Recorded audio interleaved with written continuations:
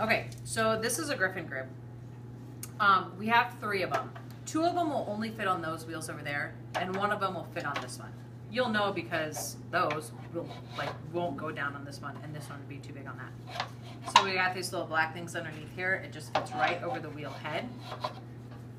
I taught you the traditional way of trimming because if you go to college or another pottery class, it's highly unlikely that you're going to have Griffin grips. They're a pretty new tool to the ceramic world, and they're about $200 to $300, so a lot of studios don't have them.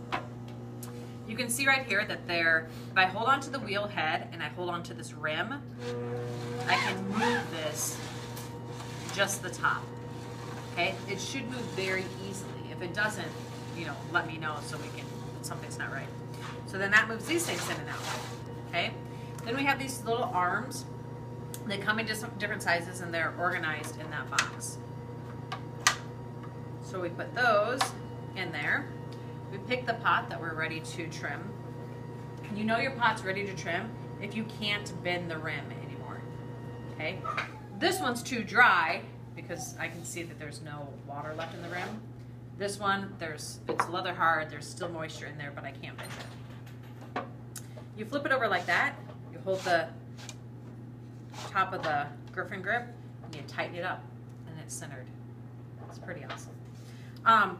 If you have an odd shape that doesn't work with the arms, you can push these all the way out until it makes that clicking sound, and then you can flip these over and just use these little pads to center your piece. I'm not doing that.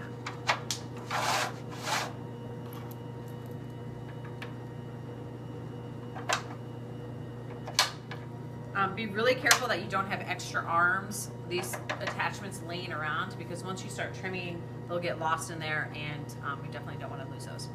Okay, so for this cup, I'm gonna do 2 trimming demos. One is gonna be a foot, which is very similar to the bowls you just did, and then one will be a tumbler with a flat bottom. So right now I'm assessing how thick my bottom is, so I know how big of a foot I can make. Your tool should be freshly sharpened and ready to go. Remember, you're going full speed when you're trimming. The first thing I want to do is just flatten this top out. Often when we cut pots off the rib, the hump, they might be a little crooked, so you want to make sure that's nice and flat. Remember, I recommend that you use the beak, this part of the tool, to get rid of like bulk clay, and then use this part for smoothing.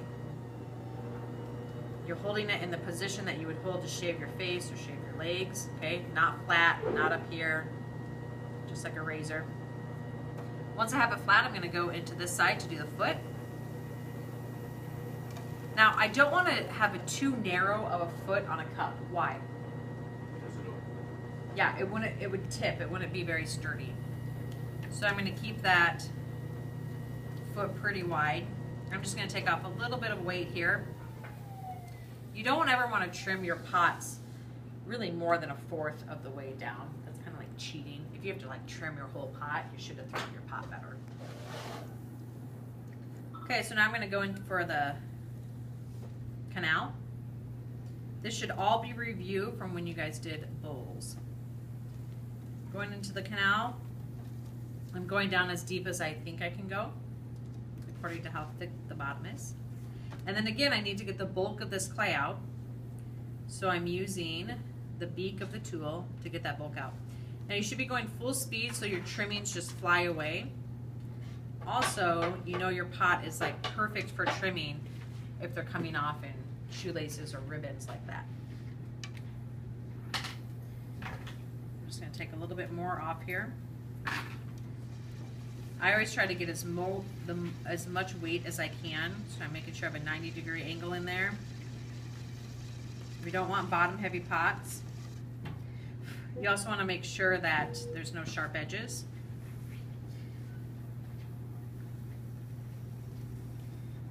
And then the nice thing about the Griffin grip is I can stop, I can pick it up, and I can feel it to know, okay, is it too thick? If it's bottom heavy, I can take more off.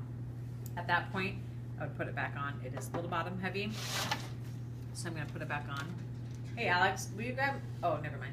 Should you wash those arms, those things? You could, that red clay will come right off when I do like my finishing kind of wipe. Johanna, will you get that sponge wet and hand it to me? Thank you. Do you have a, Alex, will you go get me a metal rib? Thanks. So I'm taking a little bit more weight off here.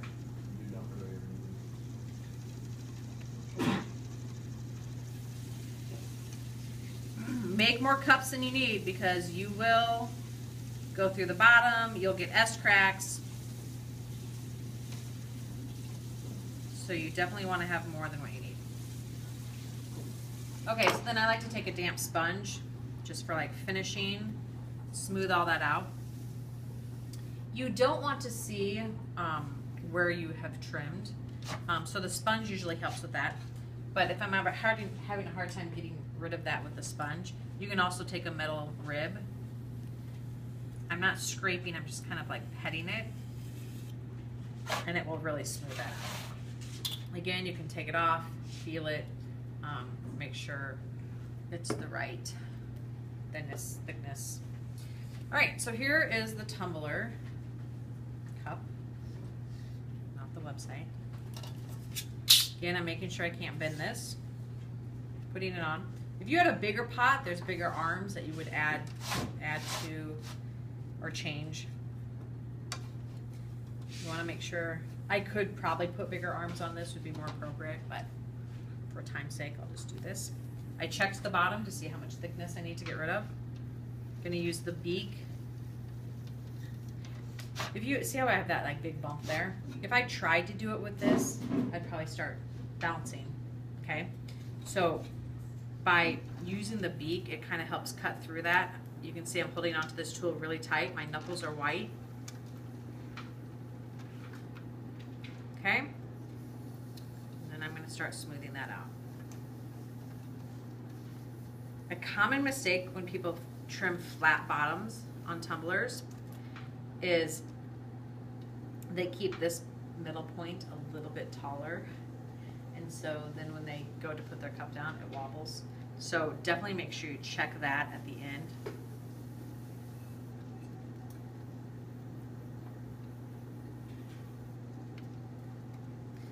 And then this is a little bit thick here, so I'm going to take some weight off. This pot seems a little bit off center. If your pots are off center, it'll be harder to trim. But with practice, you'll get pots that are more centered and easier to trim over time. If you're trimming a flat bottom, you must then trim an undercut.